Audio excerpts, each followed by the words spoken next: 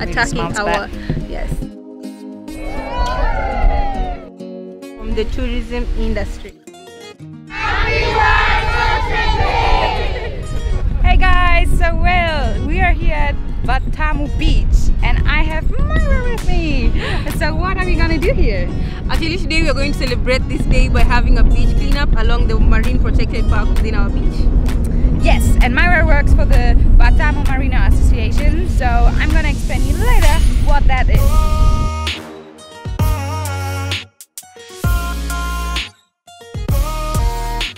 Let's do it for the ocean.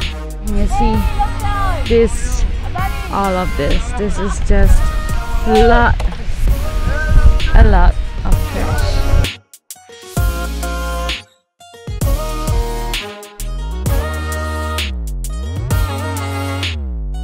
Look at this, guys.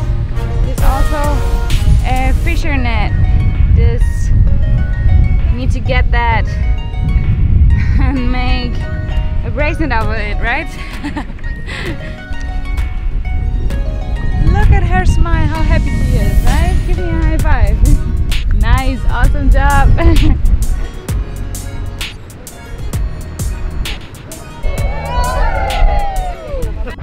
Okay, Myra, where are we now? This is Ecoworld Watamu Recycling Center. Ecoworld Watamu Recycling Center. Alright, so let's walk in. Oopsie. Let me just fix that. Okay.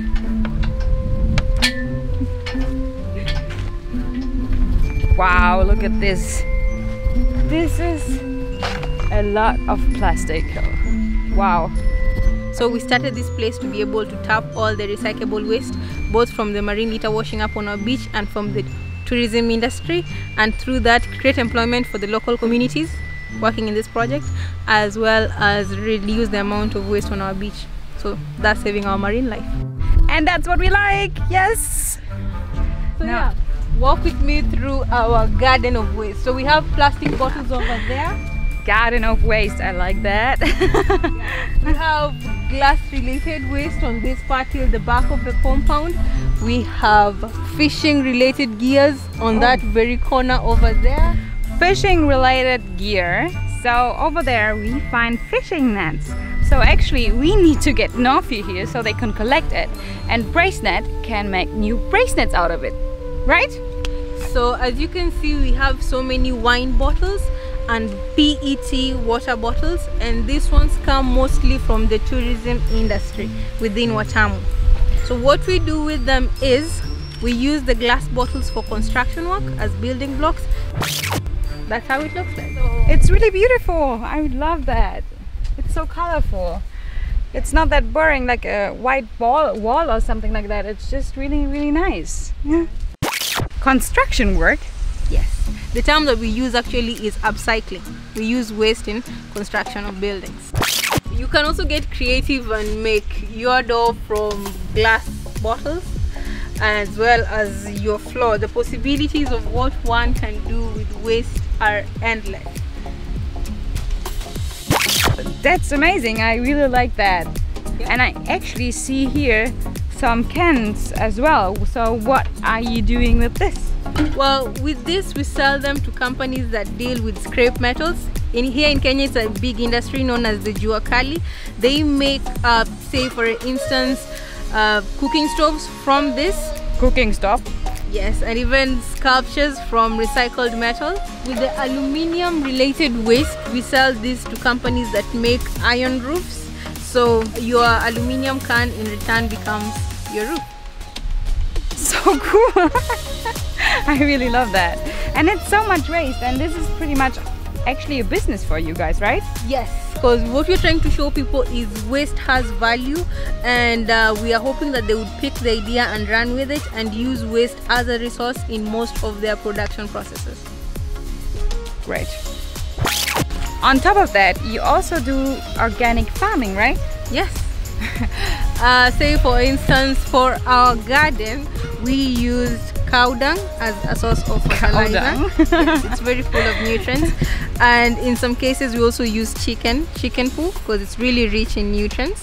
But chicken poo is so small, right? You need it in plenty for that. As an insecticide for our garden, we tend to use the water vapor that we collect during the process of making the biochar. So that's what we spray on our garden, and since it smells like smoke, it deters insects from attacking our it does insects from attacking our crops. And as you can see, to raise the bed for our garden, we use glass bottles. Here we go, glass bottles. And it's also possible for everyone to replicate this, right? Yes, it's a system that can be replicated pretty much anywhere. Yes. Wow! So now the collected beach trash is here at the Ecoworld, and they're trying to figure out how much plastic it is, and it seems to be a lot.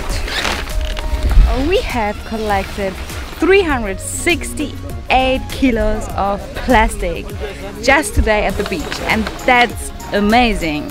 Woohoo! What other people are doing behind us, Myra? Tell me. Well, once we've done our beach cleanup, all that waste gets here and it's sorted out so that we can recycle it. Awesome! But what is actually happening with the plastic after they sort it? So from there we shred it and then we sell it to companies that make products from plastic, and the money we get, we plow it back into the projects to pay the waste collectors and the recyclers. Oh wow, so that's a circular economy, right? Yes, that is a circular economy. That's amazing! What is the plan for the future? Well, for the future we are hoping to be able to use all the plastic waste that we get and make them into building construction materials, that is. And yeah, a good example is this. That looks nice, and it's entirely made out of plastic. No, it's made with using plastic and building sand, a ratio of 50-50. 50-50, alright. This is heavy and it feels like a stone, so I can imagine that you can build a house out of that. Yes, it is, and it helps to also clean the environment at the same time. We love it! Myra, this is an amazing place, and I wish you all the best for the future. I hope you grow and you can teach a lot of children and students about this. And thank you for taking me around. I have a little present for you, obviously. Thank you so much. This is awesome. That's a bracelet, obviously. So now we can kind of be can join the team of Bracenets. Yes. So now we are bracenet buddies. So yeah, this and this. I love it.